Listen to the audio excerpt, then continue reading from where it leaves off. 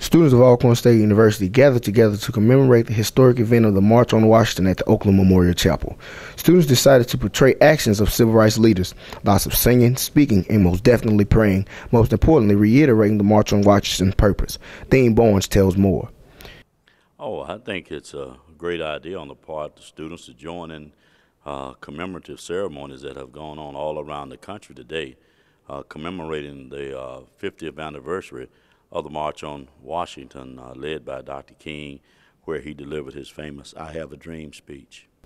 SGA President Avery Ford came up with this vision, thought this event would be effective towards the students' perspective on civil rights. Avery Ford and Carmen Gibson elaborates. My intentions were to be able to get the student body involved and be able to get the student body to be aware that they could be advocates as well as activists for social injustices that still occur in the world today. Ms. Gibson, what was your perception on the turnout of the event? How did you feel about it? It was a great turnout, much more than I expected. I thought it was a great way to get the students to reenact what our ancestors acted on 50 years ago. This has been Jamerson E. Jackson reporting with ASU TV-13.